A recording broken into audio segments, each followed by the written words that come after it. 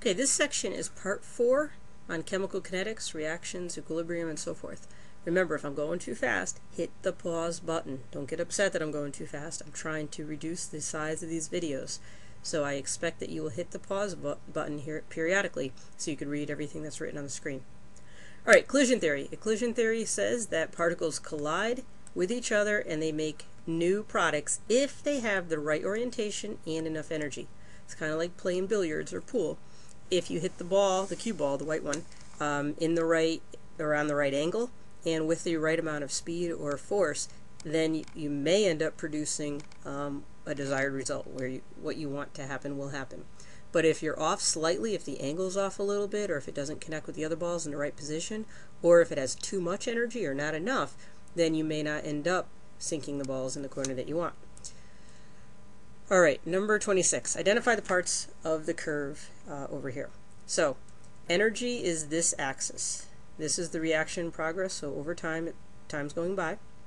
We're going to the right, and this is energy, how much energy we have. So we start off with C. Let's just kind of go out of order here. C is the energy of the reactants. How much energy do they have to begin with? And E over here is the reactants, let me start over. C is the energy that the reactants have, and E is the energy that the products have. Okay, so reactants over here, products over here. So if you look real quickly, you can see that reactants has more energy than products. So that means some heat is given away, some heat is lost. So these guys are going to be giving off heat, and D is the amount of energy released in the reaction. If the flip side happened, and we had reactants here, then we go up a little curve, and then we finish up here, then this is your reactants, this is your products. Products are higher, then that means heat is absorbed as opposed to lost. Okay, so we can look and see what the overall change in heat is by the position of the product line compared to the reactants. Alright, B. B is like that hill. Remember we talked about putting in energy, rolling a ball up the hill, but once you get the ball to the top of the hill, then it can roll down on its own. So how much energy do you need to put in to begin with? That's what we call our activation energy. So that's over here, activation energy. All the energy we need to get the reactants in the right position and with enough energy so they could start colliding and start producing the product. Then the reaction happens on its own. And I already mentioned D is the amount of energy lost, and E is the energy of the products. Okay. 27 talks about 4 factors that affect the speed or rate, how quickly a chemical reaction happens, and then explain why each affects the reactions. Temperature. Increasing temp increases the motion of the particles, how fast they're moving. That increases the number of collisions made, and then that'll obviously increase the number of products that are formed, or how quickly they're formed. More collisions, more products that are formed. Concentration.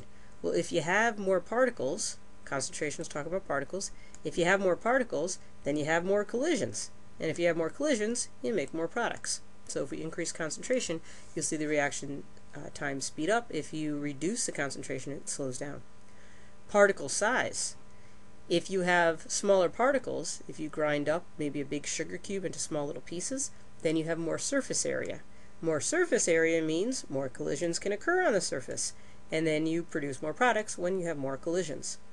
And finally, a catalyst. A catalyst is actually going to lower the activation energy of a reaction, making it easier for the reaction to occur because you don't need as much energy to get the reaction going. So remember we talked about the ball, pushing the ball up to the top of this hill? What if I made a nice little tunnel through the hill over here, and you only needed to push the ball up that far, and then you could push it right through the tunnel, and then it could drop down.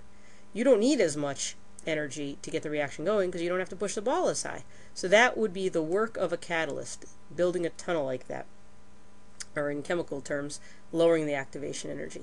So we might look at a curve that has a reaction taking place without a catalyst, and then a reaction taking place with the catalyst. So the reaction with the catalyst is always lower, or at least the curve is lower, because you don't need as much energy to get the reactants to start reacting and producing products. 28. It says consider the reactants, or the reaction, which is an exothermic reaction and at equilibrium. So we've got a reaction here. It's an exothermic reaction, so it's going to give off heat. So consider that as one of your products. Then it says, what does it mean for a reaction to be reversible? Well, it means, and you see by this double arrow over here, that it can go this way, and then it can go the other way. So it can keep going back and forth, kind of like a seesaw, depending on what the conditions are. So the first problem, number 29, says, what happens if you decrease the concentration of N? So we've got our seesaw, and imagine taking a nice even seesaw, and you take away something over here. This side gets lower. We take away some N. We decrease the concentration of N. If this side gets lower, now we're going to end up with an imbalance. This side's going to be higher. So the reaction's going to say, well, let's get back to this equilibrium. Let's go this way and let's produce more of this N2. So let's reverse the reaction and go in this direction, produce more N2 to get it back up to where it should be.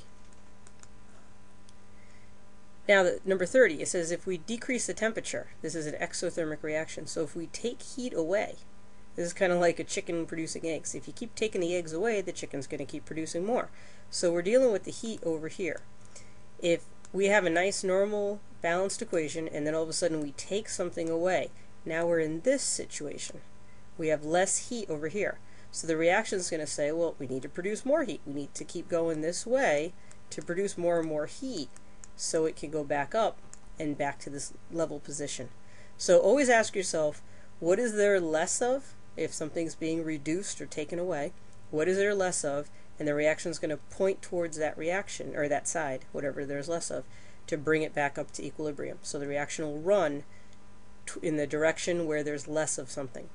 The flip side, if there's more of something, if we have a nice level reaction and all of a sudden one side goes higher, let's say this side we put more in, like more reactants to start a reaction. If we end up in this situation, the reaction is going to say, well, that's not a good thing. We don't want to have an imbalance. We don't want to have more of this than this. So let's keep going in this direction to make more product so that this will eventually come back down again. So it's always trying to even it back out. Okay, just keep thinking seesaw when you come to these types of problems.